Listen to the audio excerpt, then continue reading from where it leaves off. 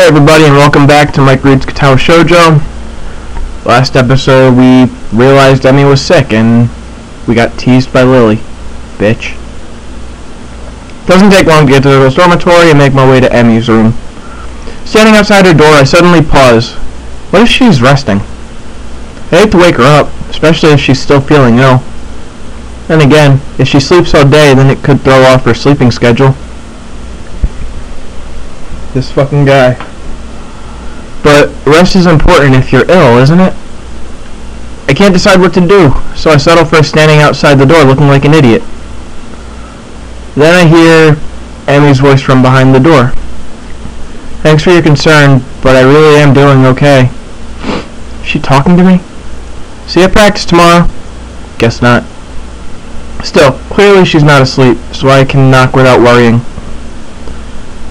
So why this clenched feeling in my gut? I wasn't nervous about dropping by the other day, so why today?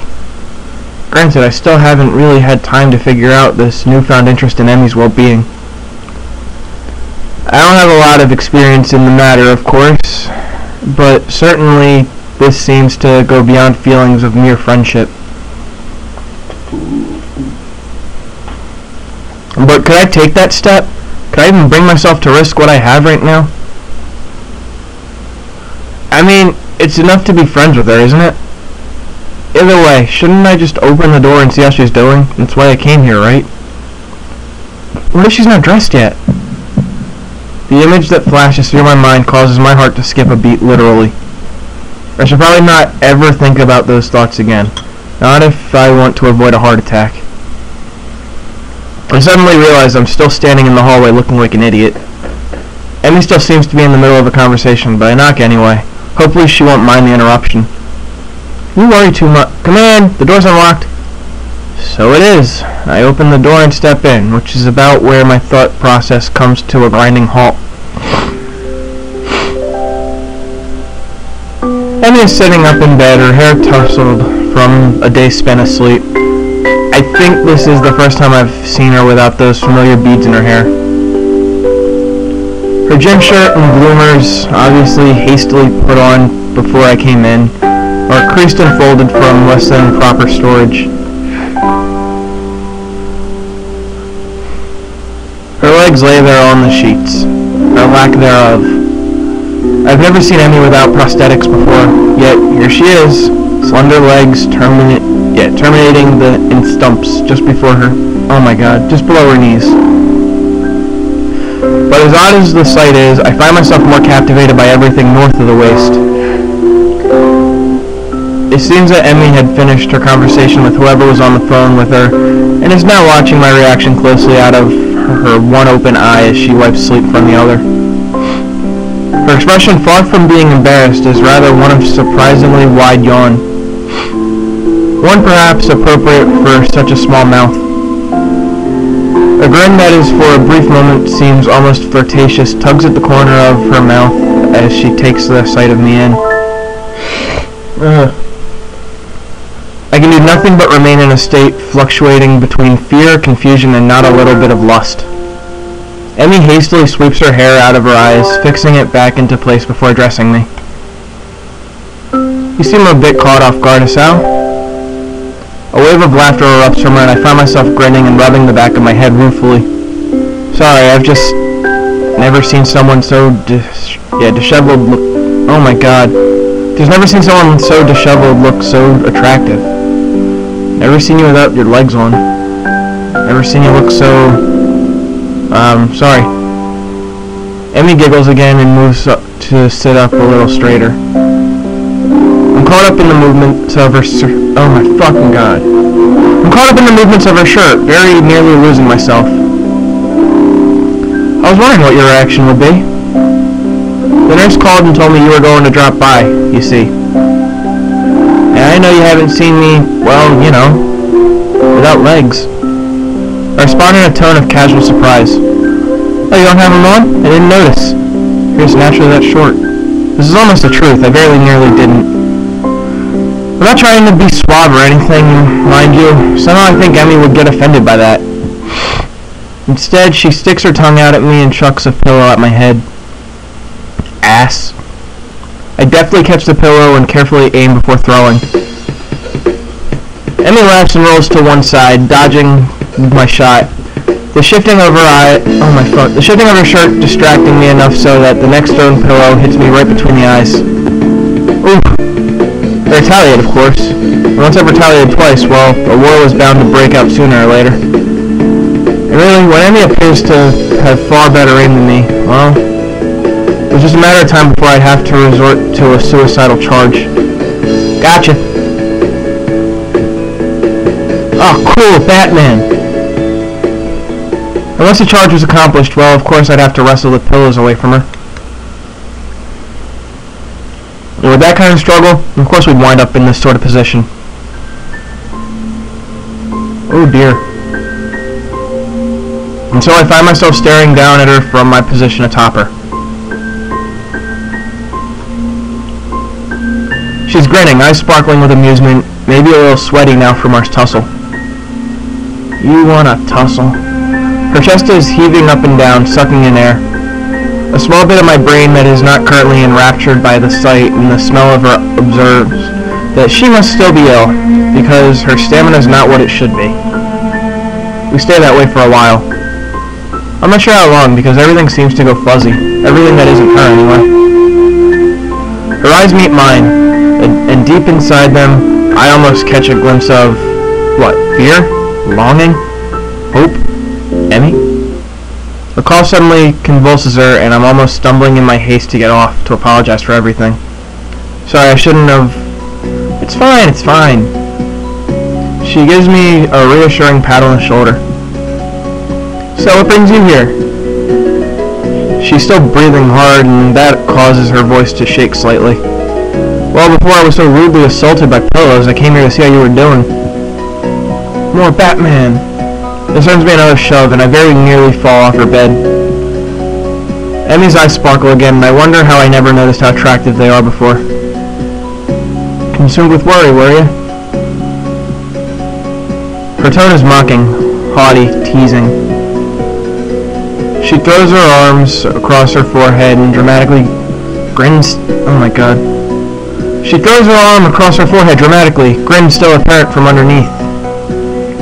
Couldn't bear the thought of me laying deathly ill.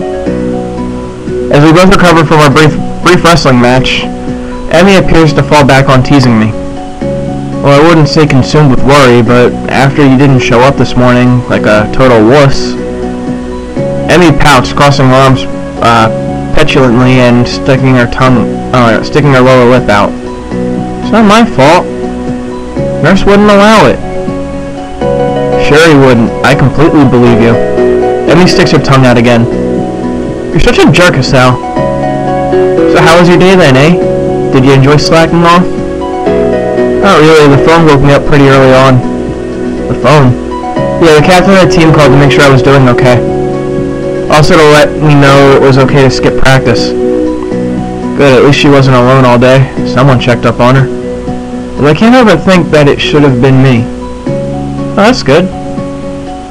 He really keeps an eye on you, huh? Emmy shrugs. It's his job. Part of being the captain means you know where your team members are when they're not in school.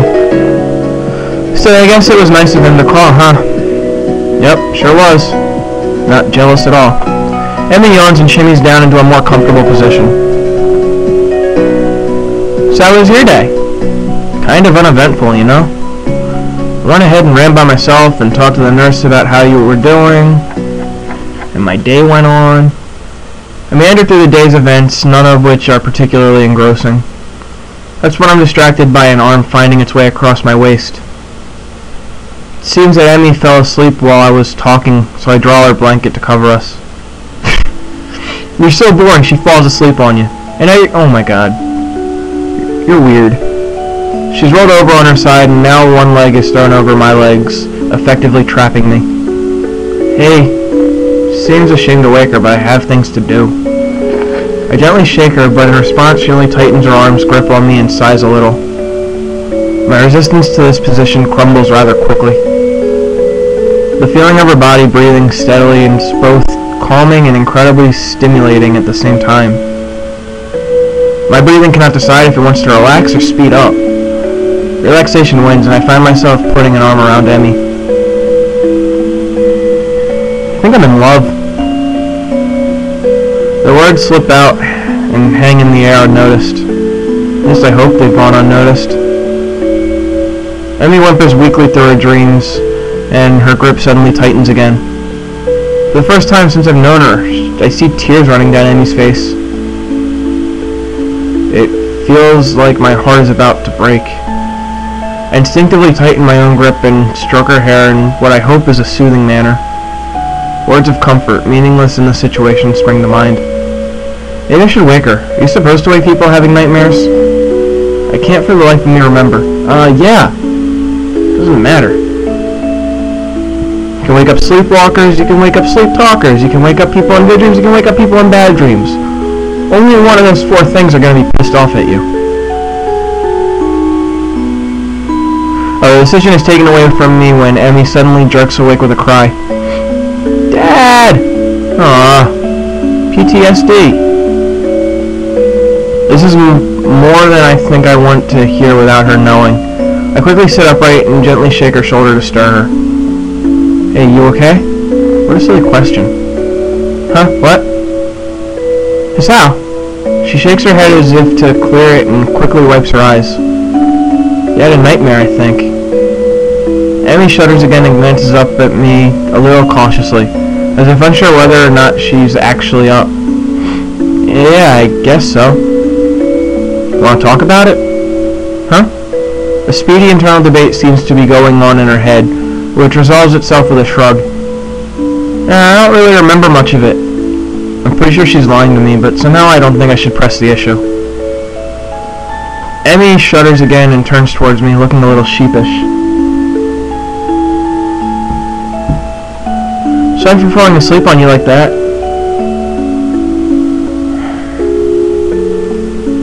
I keep my voice as soothing as I can. Hey, don't worry about it. You've been ill. Yeah, I guess that cold medicine's just made me a little drowsy. Guess so. Emmy does not strike me as the sort of person who falls asleep at the drop of a hat. Rin maybe, but Emmy's far too energetic. Emmy gives a half smile at my response, and then just like that, she's back to her old self. Well, prepare yourself for tomorrow morning, Hisao. We'll have to go twice as hard to make up for today. But I went running this morning. No excuse. Fine. I'll be ready for you. Emmy nods satisfied. Good. I take this as my cue to exit. Well, I better get going, especially if I want to get enough sleep for tomorrow. Emmy hops off the bed and God damn it. I hop off the bed and head for the door. Not Emmy. Hey, Hisao? Huh? I pivot neatly on my heel and face Emmy. She opens her mouth and says something, and then in another first I see her falter slightly. She closes her mouth and opens it again. Thanks. For dropping by, I mean. You're kind of the first visitor I've ever had who wasn't Rin. Now that's surprising. I would figure that Emmy'd have people dropping by all the time. She's certainly popular enough, or so I thought, always talking to people in the hallways. Emmy hesitates again. And thanks for staying around after a look of pain flits across her face. You know, it helped. She brightens back up and waves cheerily at me. See you tomorrow. Yeah, see you later. Just about to exit the door when something makes me turn around again. Hey, Emmy? Huh? Anytime you need to talk, just let me know, okay? Emmy seems taken aback by this offer. Her grin gets even wider. Sure thing, Hisao. See you in the morning. I exit Emmy's room with my head in a whirl. Should I have even left? Was she really okay? I want to turn around and march back down the hallway, open the door, and tell her. Tell her I love her. Tell her I think she's beautiful. Tell her that I'll be there when she needs me. I want to stay with her, to hold her close as she falls back asleep. How many nights has she woken up like that?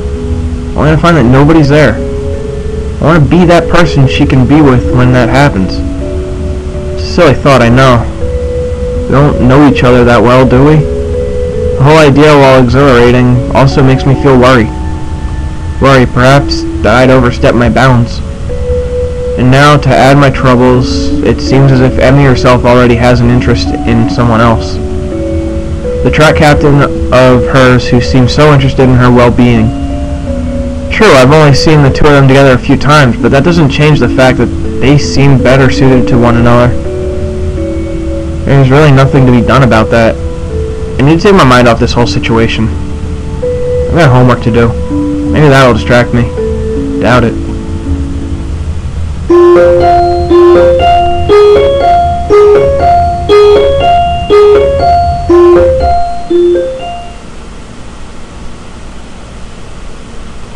I'm calling it an episode. Thanks for watching, everybody. Hope you enjoyed.